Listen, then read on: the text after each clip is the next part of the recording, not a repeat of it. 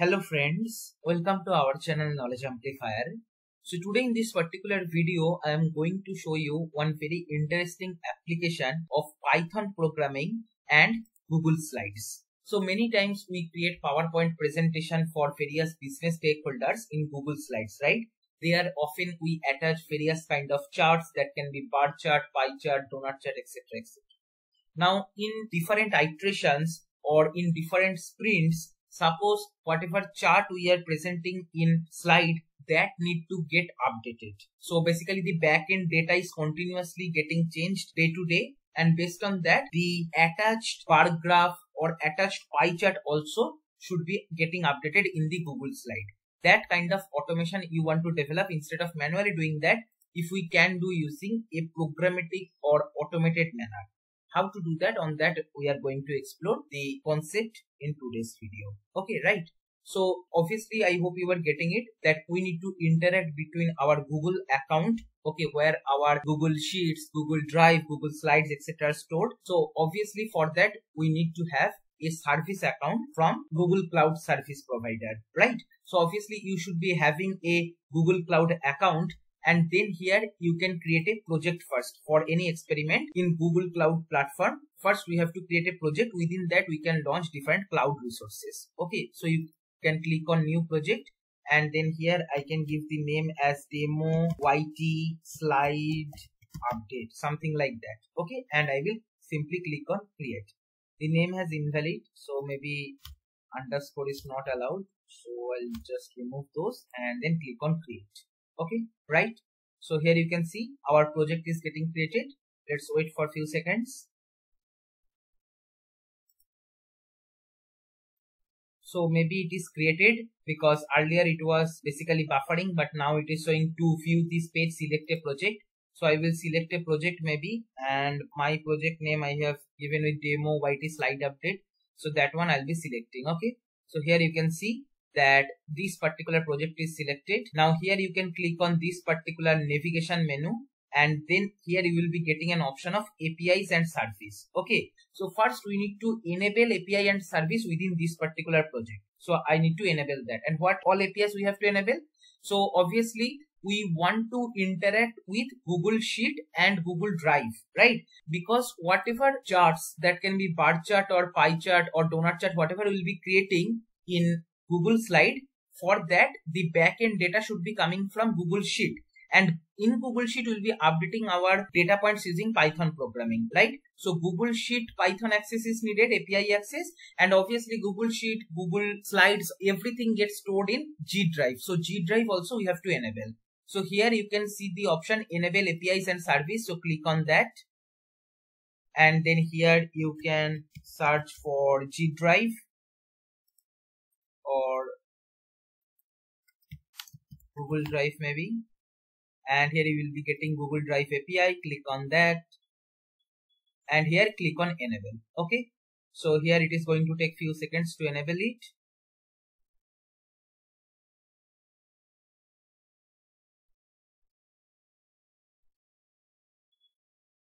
And that is done. Okay, once any API is enabled, you will be getting the option of disable also. So we don't want to disable that. So that is fine. And apart from that, for this project, we want to enable Google Sheet also. So Google Sheet I will search, and Google Sheet API, this one as well I will enable. Okay, so all these things we are doing within a particular project.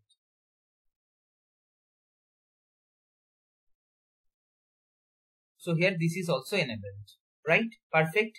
Now as part of the next step, obviously what we need to have the credentials to interact between Python and this Google Cloud services, right?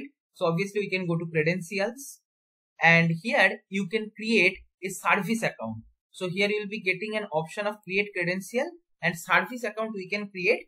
Here you can clearly see it enables server to server or app level authentication using robot accounts. Okay, so this will work for our use case. Service account name maybe demo YT slide Python, some name I can provide. Service account ID, this is the one. Create and continue, right? And here you will be getting grant this service account access to this project. So yeah, I want to give maybe editor access, right? So because we want to edit some information in Google Sheet, etc. So I'll click on continue. Here you will be getting the third option, grant users access to this service account. That is not needed as of now. I am simply clicking on done. Okay, right? So here you can see our service account is created. Once that is done, obviously we can click on this one. And then here you will be getting an option called keys. So you can go to keys and then here click on add key, create a new key and download the JSON data. So just click on create. This will give you all the secret IDs, whatever required to interact in between Python and Google Sheet. Okay. So this is a secret kind of information. So better to keep this in some sort of secret key vault, like for example, AWS Secret Manager you can use. Okay. Right. So because we are just doing a POC, so I am just showing that, but this is not a good practice to hard code or keep it as environmental variable. In our production grade system, we must follow the security based practices. So anyway, I'll now go to my Google Colab notebook and here I will show you some code using which we can interact with Google Slides graphs. Okay. So first, obviously we need to install certain modules, pandas, gspread, Google authentication, OAuth lib and HTTP lib 2. So I will simply install all those. The complete code I'll be providing in the description box or in the comment section. You can easily take from there and parallelly practice with it. And this is our actual code. So first we are importing all the necessary modules and I'll scroll below. So this is our main function what we are calling. So here I have created some dummy data and then I am getting the pandas data frame out of it and I am calling the update gc data function. So it is taking 3 arguments. So first it will be taking the sheet name. Okay. So here I'll be creating a Google Sheet with the name test_sheet or you can give any name. So blank spreadsheet I'll be creating in the same Google account and currently the name is untitled spreadsheet. So I will change it to test sheet. Okay, right. So here it is not required. I'll delete that and I'll be saving this. So it is saved to Drive, right? That's why we had to provide the Google Drive API access also while setting up the service account, right? So that is done.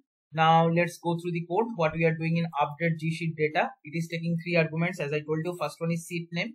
So test sheet is this one and then worksheet name. Within a particular sheet we can have multiple worksheet, right? So currently here you can see we are having sheet 1. If you click on plus you'll be getting sheet 2. Even if you want you can rename this. So all this operation you can perform here.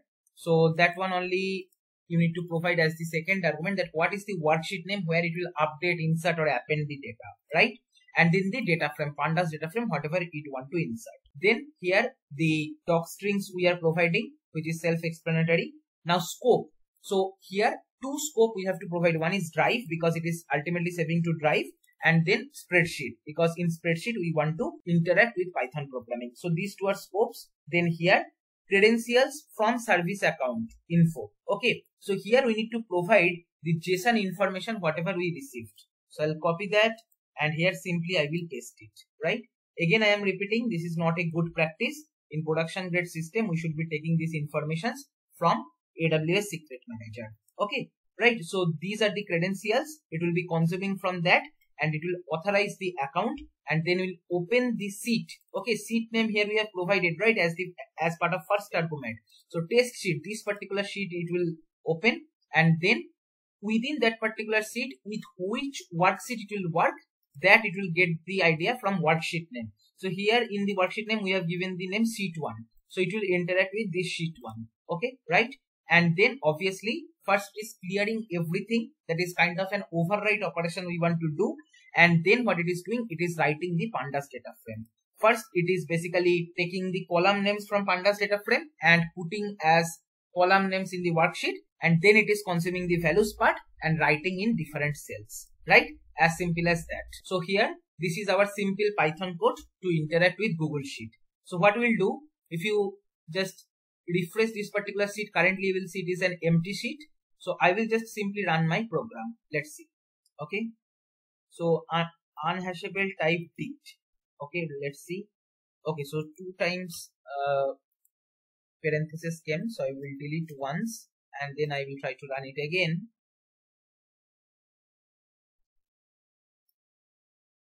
Drive uses different terminology. Spreadsheet not found. So it is not able to find out the spreadsheet.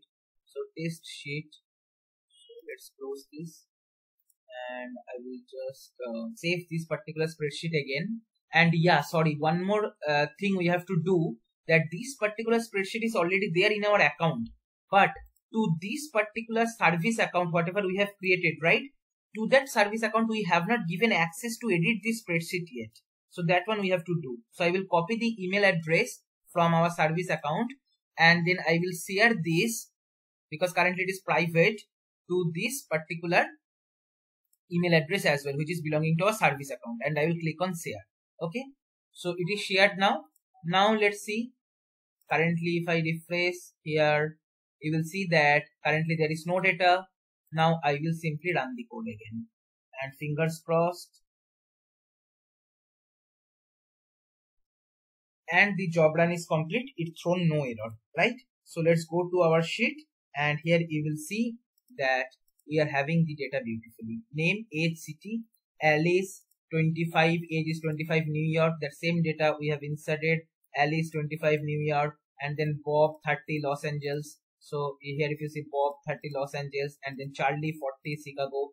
This came from Charlie 40, Chicago, right? So maybe Charlie's age from 40, I am changing to 30, and I am running it again. So here currently you can see Charlie's age is 40, and it will refresh automatically, and it will have Charlie's age as 30, because we are overwriting the data from pandas, right?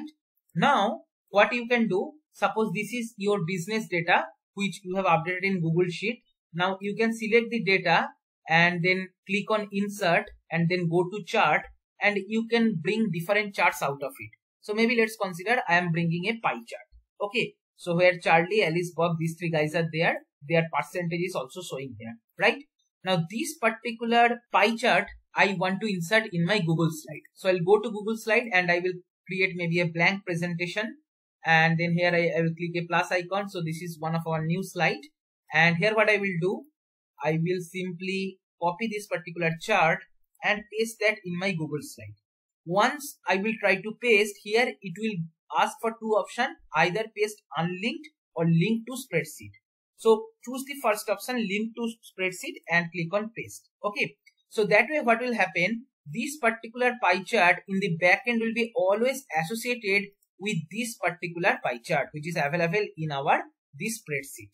Okay, so as a result what will happen, using Python program, whenever we will have change in data in this particular sheet, this pie chart will be updated, and automatically this particular pie chart which is available in our Google slide, that will also be getting updated. Okay, so let me show you that.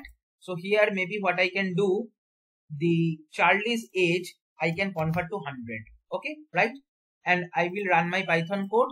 So here you can see Charlie's age is 30, and this is Charlie's contribution, but now it is got updated.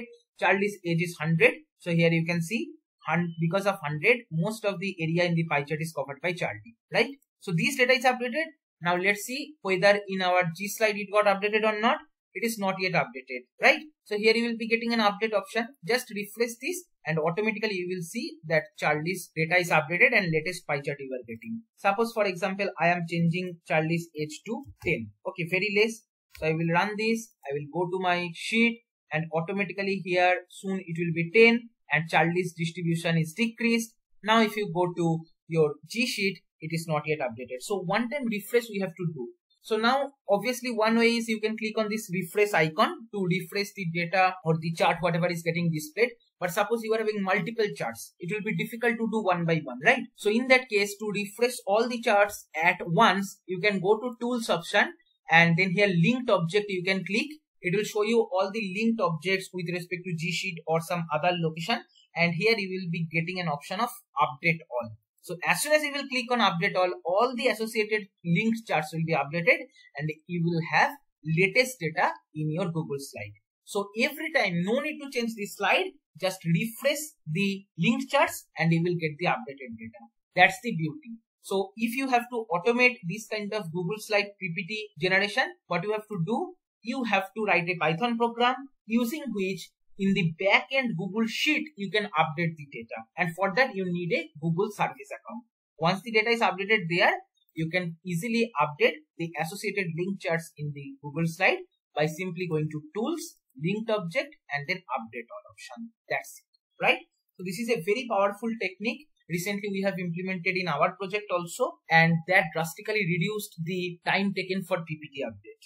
So I hope you understood this. This is all for this video. If you find this video helpful, then please like, share and comment. Subscribe our channel if you have not subscribed till now, and don't forget to press the bell icon to get the notification of our latest videos. Thank you for watching.